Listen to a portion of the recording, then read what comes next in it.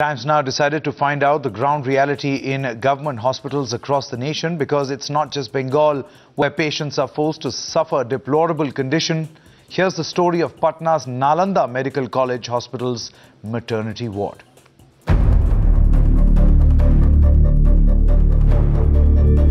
This is the gynecology ward of the Nalanda Medical College in Patna.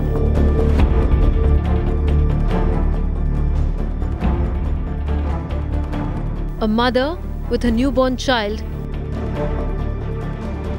sharing space with ants moving around this plastic.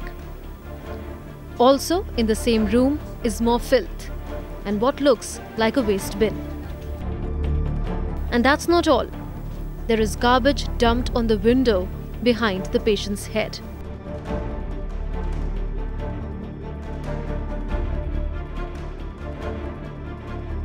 This is another ward of the same hospital. A mother lies with her infant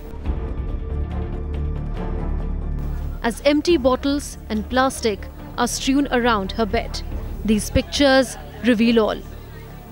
And it's not just in Bengal. With Prakash in Patna, Munmun Bhattacharya for Times Now.